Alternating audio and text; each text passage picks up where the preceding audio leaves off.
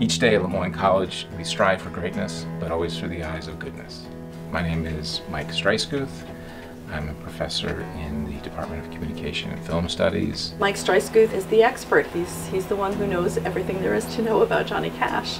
I can always remember Johnny Cash. There never was a time when there was no Johnny Cash. My mother had a Johnny Cash album in her album collection. I had an album that had one Johnny Cash song on it when I was a kid.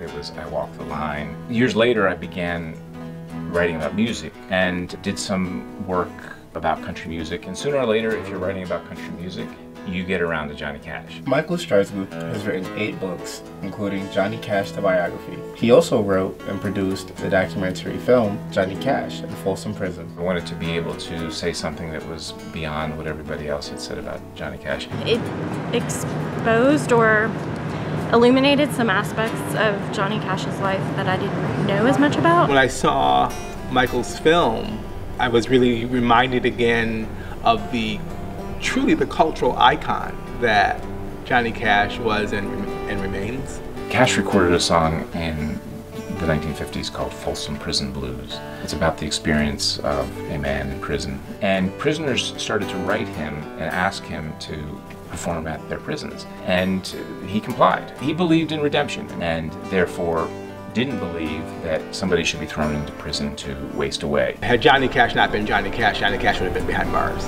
He's an exemplar of our humanness, but I think with a bit of flair that maybe most of us don't always manage to muster. He used his art to wake people up to issues of social justice. That dimension to Johnny Cash really attracted me. I always enjoy interviewing people. That's really one of the benefits of writing. He wants to do right by people who trust him enough to let him interview them, and I think Rosanne Cash is a good example of that. I think they've really developed a friendship over the years. He definitely knows his stuff. Just to be able to learn from someone like him, makes it all the more real. Here at Moyne, we're very interested in issues of social justice. I think that's connected to our Jesuit identity. And of course, Cash himself was very interested in social justice, which is why I feel at home teaching a course, for example, on Johnny Cash. When I can teach Johnny Cash, somebody that a lot of people know something about, but tell them something that they don't already know, or show them how they can use Johnny Cash to understand an aspect of American culture, that's a thrill for me. At Moyne College, social justice is in every lyric.